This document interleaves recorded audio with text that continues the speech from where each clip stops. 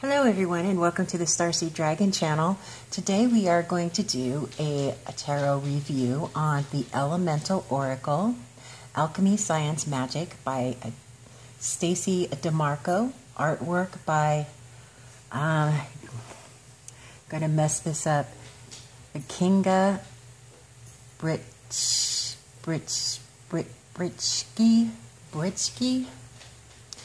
It is an oracle deck. And I believe it has, let's see, 44 cards and a guidebook.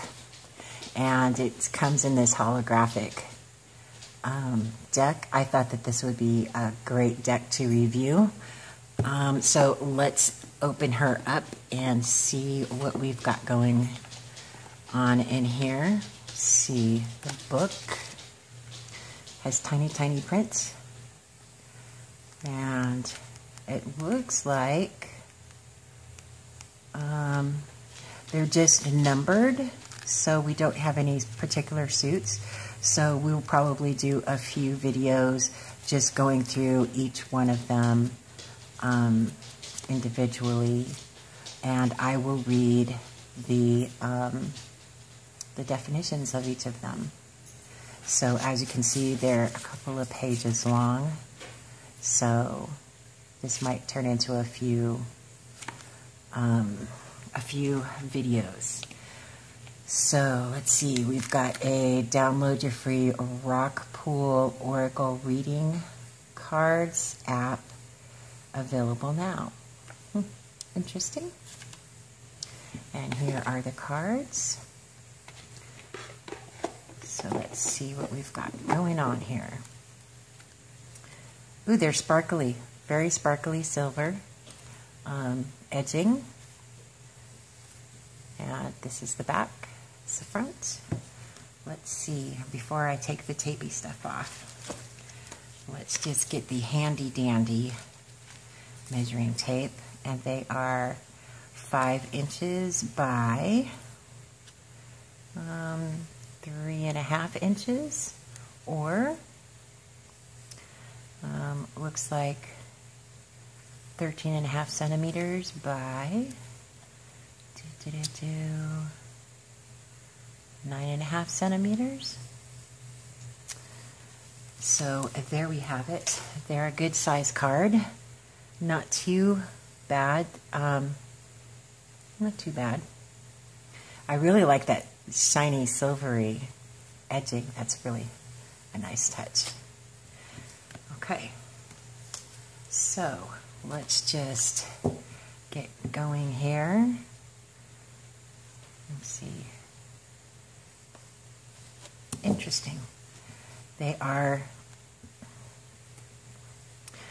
a complete picture all the way to the edge. Looks like almost beyond the edge there.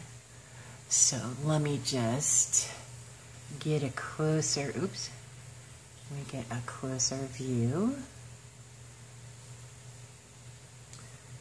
Okay.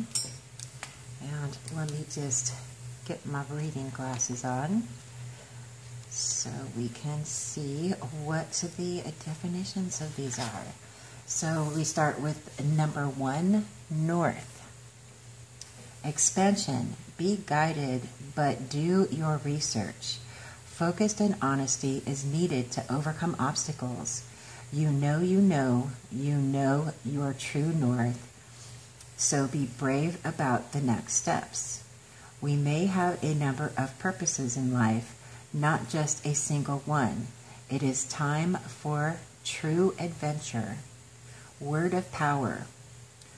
Boreas, Greek, god of the north wind. North is one of the cardinal directions, and in witchcraft, one of the guardian directions. Traditionally, north has been associated with ice and snow, and the north wind is considered to be the coldest. The Arctic Circle is large and passes through Norway, Sweden, Finland, Russia, Canada, Denmark, Greenland, Iceland, and the Arctic Ocean. There has always been a certain romanticism about going north on adventures. During the peak years of the age of exploration, the exploration of the North Pole became almost a public mania. Perhaps the greatest adventurers of the ancient world and the most northerly were the Viking peoples. To Viking means to go exploring. The North has connotations around finding our true essence or pathway. It can even be a referral to finding a person who gives our life meaning. Finding our true north indicates we have found a profoundly right path and a direction that is authentic for us. So strongly is north seen as a guiding direction. It is the one used to indicate direction on maps, usually with a single arrow.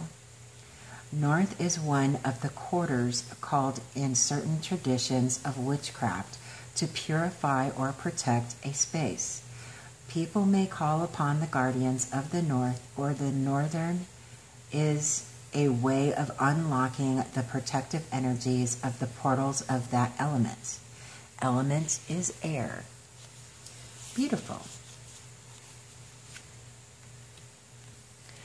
Next card.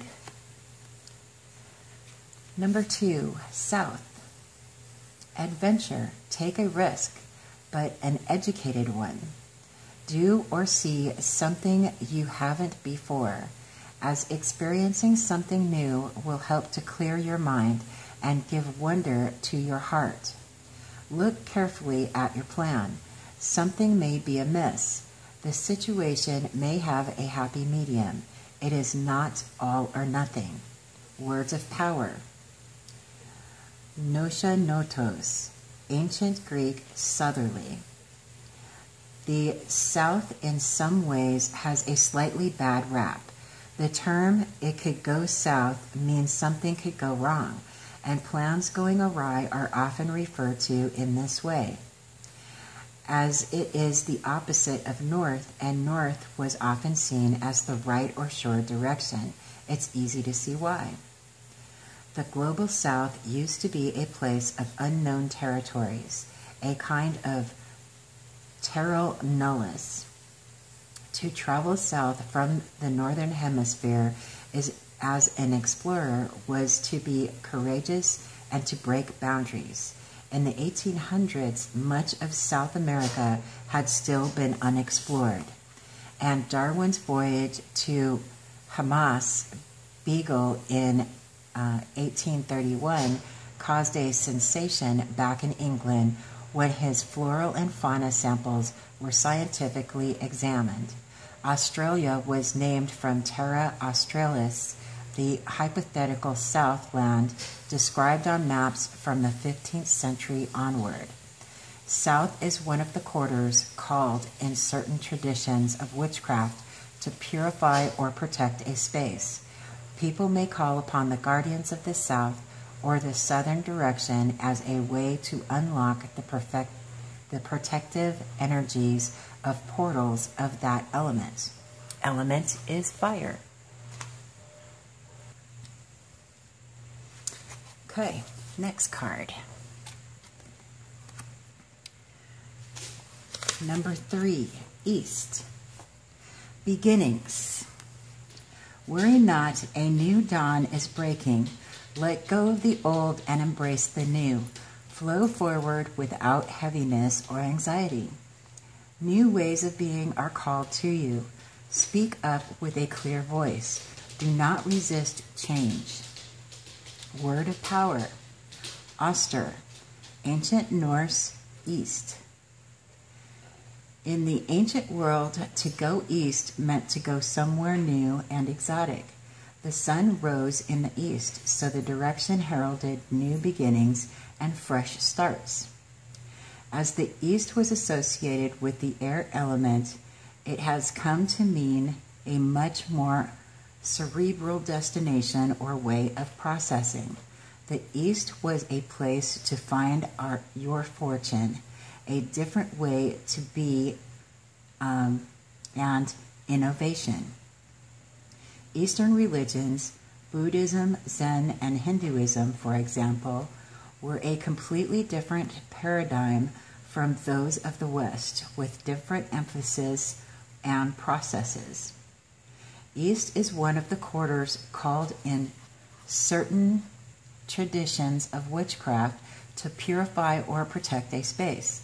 People may call upon the guardians of the East or the Eastern direction as a way of unlocking the protective energies of portals of that element. Element is air.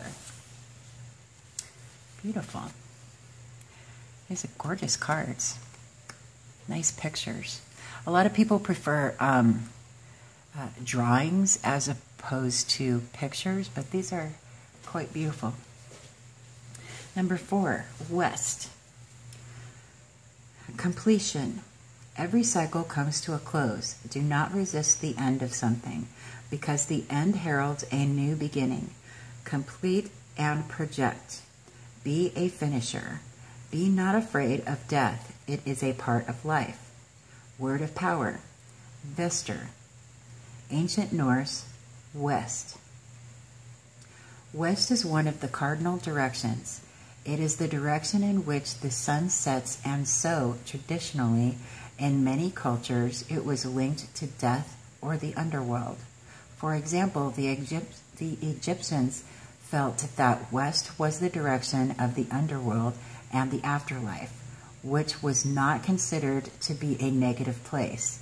And in certain cultures, interred bodies faced west, or their feet faced west. Other sacred places, such as Mecca, are westerly. In Buddhism, the west leads to enlightenment. The idea that a westerly trajectory leads to wisdom or higher enlightenment is one shared by the Norse and many other pagan pathways. It is a powerful direction in which, because of the Earth's rotation, most winds blow. West is one of the quarters called in certain traditions of witchcraft to purify or protect a space. People may call upon the guardians of the West or the Western direction as a way of unlocking the protective energies of portals of that element. Element is earth. Beautiful. Next up is card number 5. The equator. To make equal, find the balance in your life. Equality among people is a worthy goal. You are worth it. Do not compare yourself to others, as this is a useless task that only leads to unhappiness. There can be a happy medium. There doesn't have to be an extreme reaction all the time. Word of power. Equare, Latin, meaning make equal. The equator is the center and equal point of any spherical planet or body, including the Earth. It is the midway point between the geographical poles. On the Earth, the equator is about 40,075 kilometers long, of which 78.8% lies across water and 21.2% over land. Importantly, the equator assists with navigation and mapping, as it is the major latitudinal line. Our planet Earth bulges a little at the equator. The average diameter of Earth is 12,750 kilometers, but the diameter at the equator is about 43 kilometers greater than at the poles. Because of the lack of tilt, the temperature at the equator does not change much according to the seasons and remains at a very close balance. The equator passes through countries such as Indonesia, Uganda, Gabon, Kenya, Somalia, Ecuador, and Brazil, and the oceans of the Pacific, Atlantic, and Indian. When we seek equality and energy of the equator is a powerful addition to our workings. Element is fire. Interesting. Number 6. Oh, that's pretty. Sun, light. Be grateful for what you have right now. Every day brings new possibilities and opportunities. Concentrate on building your vitality and health. Shine a strong light upon the dark corners. Honesty and transparency are vital at this time. Word of power, soul, ancient Norse, sun. It is not an exaggeration to say that without the sun, most of life would perish. This fiery star at the center of our solar system is also central to our survival. We orbit around the sun, and it is by far the most definitive and important source of elemental energy for our planet. The sun brings us light and is 85% brighter than most other objects in the Milky Way. A big ball of hydrogen and helium, the heat is radiated outwards from its core. We can see the sun's atmosphere, the coolest part of the sun, when we see an eclipse. Fascinatingly, the sun has magnetic fields flowing across it at that vary in time and location. Excuse me. Just had to have a drink of my chai. An 11-year solar cycle is the most prominent variation in which the number and size of sunspots waxes and wanes. Such has been its influence and vital importance that the sun was recognized by ancient peoples as one of the first deities just as itself. Later on, solar deities were recognized, and many polytheistic cultures had powerful sun gods. The sun was regarded as a masculine energy. The moon is regarded as feminine, most likely due to the sun's fiery and extroverted and extreme nature. The seasons on Earth are directly influenced by the amount of sunlight a place receives and at what angle. Winter days are short and winter nights longer as the angle of the sun is lower and more acute, which gives less heat and light. Being deeply aware of and connecting to seasonal energies such as the introversion of winter or the explosion of attraction energy in spring can help us find greater flow and ease in everything, from creation of projects to the conception of a baby. Element is fire. Beautiful. Next card. Number 7, the moon. Oh, that's a pretty card. Darkness. There are cycles to everything and a season for everything. Do not push yourself when the tides are against you. Do not be afraid of the darkness, as the darkness is as necessary as the light. Rest and repair. The divine feminine in all her forms is rising. The time for introversion, stability, and planning is here. Word of power. Aisa, ancient Norse, illuminate in darkness. The moon has had an unshakable pull on human imagination since we were able to stand up on our hind legs and look at it. Some of the earliest cave artworks feature it, and it has been particularly linked with feminine energies and the feminine divine. The typical human menstrual cycle length is the same length as a lunar cycle.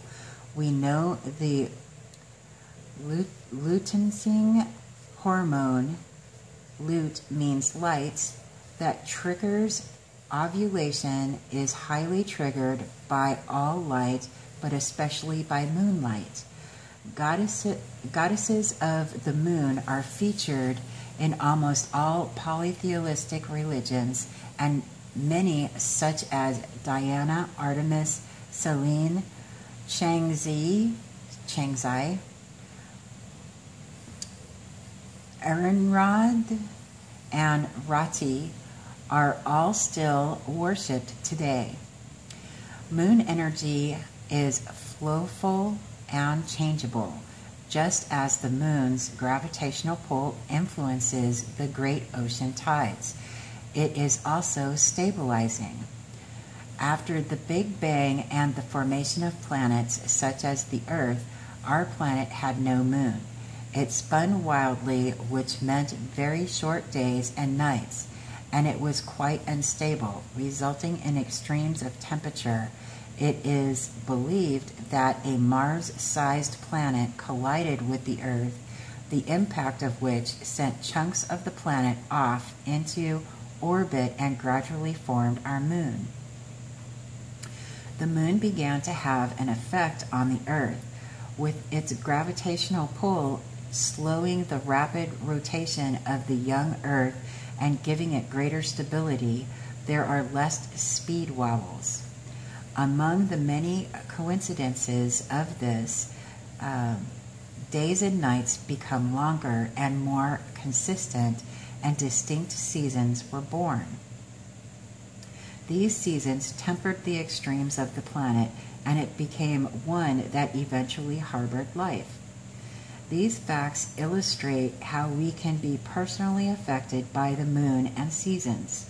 By following the moon's cycles and working with them, we can discover a new layer of stability within body, mind, and spirit. Element is air. Beautiful. Next up, let's see, where are we at? It looks like we're sitting on about 23 minutes, so I'm going to go ahead and end the video here, and we will start up our next video on number 8, fire, and I hope that you're enjoying this. If you are enjoying this and you would like a deck of your own, there is an affiliate link in the description box below. Other than that, I will see you on the next video. Bye.